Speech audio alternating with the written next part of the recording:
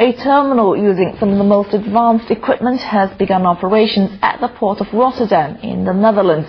And one Chinese firm has much to be proud of. It's designed and made all equipment in use. Zheng Junfeng has more on this. The first container was lifted to mark the opening of Euromax, a terminal in Rotterdam port.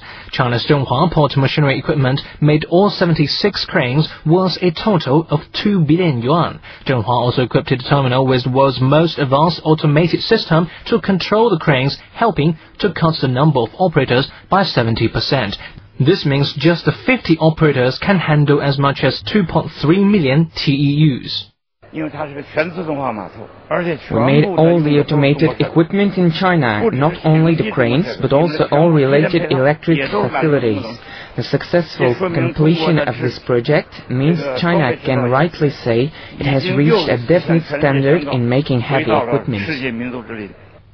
The Chinese firm will continue to construct the second and third phases of the Euromax terminal. Zhenhua Port Machinery reported a 20% rise in annual sales growth in 2007. It now makes up 78% of the world market. Zhen Junfeng, CCTV.